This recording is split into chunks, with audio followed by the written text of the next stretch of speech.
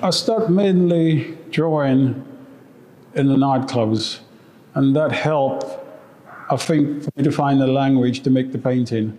Because originally when I started, the paintings were quite still, quite representational.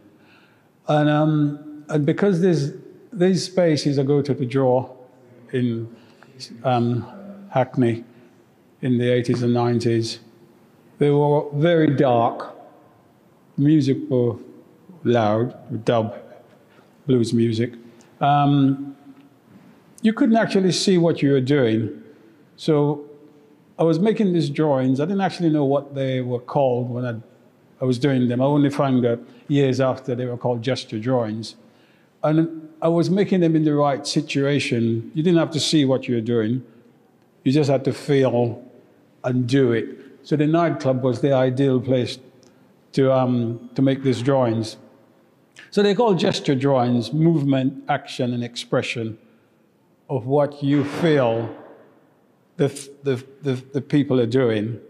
And you have to give everything over to the drawing in that 3 or 4 minutes, which is the length of a record. And you do probably, I don't know, 40, 50 a night. About 10, 15 will work, capture that energy, movement, and action of that moment in time. And so I'll take them back next day.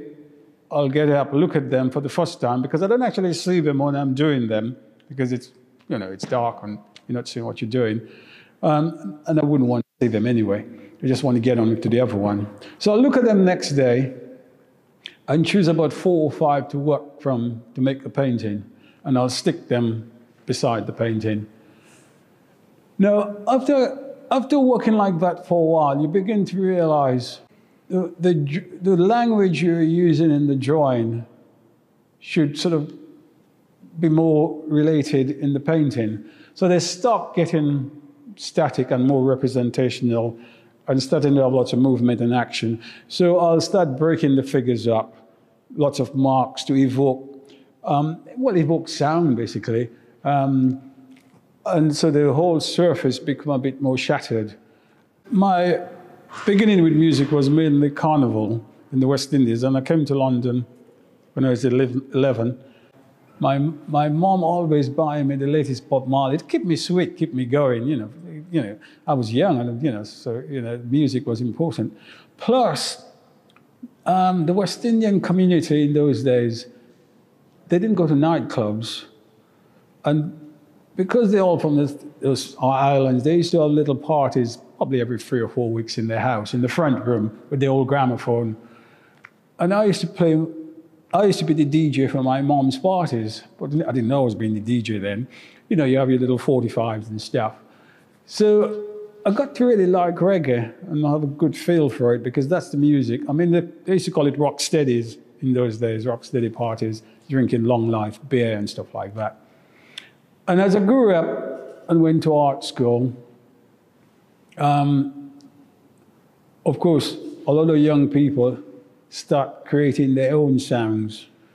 And then they started having bigger house parties and parties outside of the house. So basically, the first parties were mainly in old cinemas when cinemas were closing down. They used to have nightclub parties in those. And the first one I went to was in Seven Sisters. There used to be a cinema there, and they turned it into a nightclub.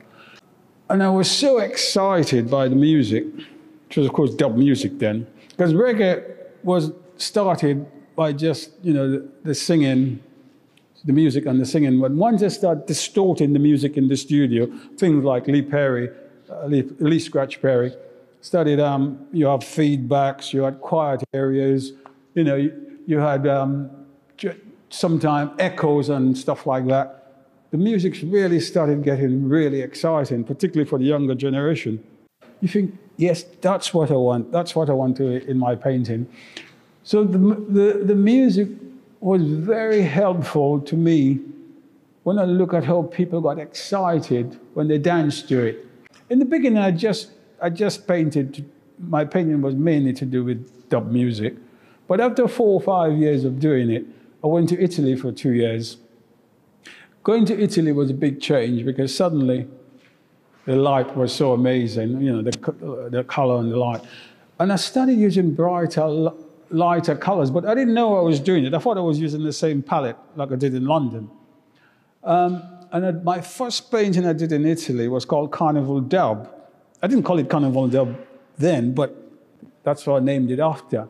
And this painting was an outdoor painting. So it's basically massive painting, about 5 meters square, 4 big speakers on each corner of the canvas, and figures towards one side, and figures looking from an aerial view. But that painting incorporates not only dub music, but carnival as well. Because carnival will always been in my bones from Grenada, but I never actually echoed it or brought it out, not until I went to Italy, because of the light and the atmosphere. And being in a place like that, the energy you get is slightly different, because in London I was surrounded by the drum and bass, the dub. There was nowhere to go. And going to Italy, you can see it from a bigger expanse. So you could see yourself more objectively and try and be more selective. So I was integrating the two different things, the carnival and the dub, because the majority of people in the West Indies come from very small islands, and most of the islands play carnival music, which is what Nottingham Carnival was about. But all the islands have their own unique things, and echoing some of those things in the painting, I think, makes the whole thing a richer tapestry when you're painting. Yeah. It's interesting looking at the new things that I'm doing, and the things I did, say, back in the late 70s, which is essential, because it just shows the language. I think the language is quite similar. Probably the early language, a bit more cruder, harsher, more raw, probably.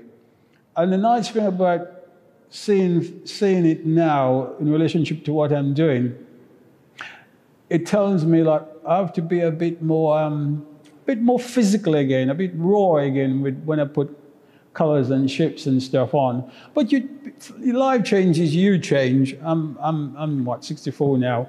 I mean, I got stuff I did probably when I was about 20 at Central. And when you're a youth, I remember that's like a youth basically. Your energy and stuff like that is totally different when you're 64.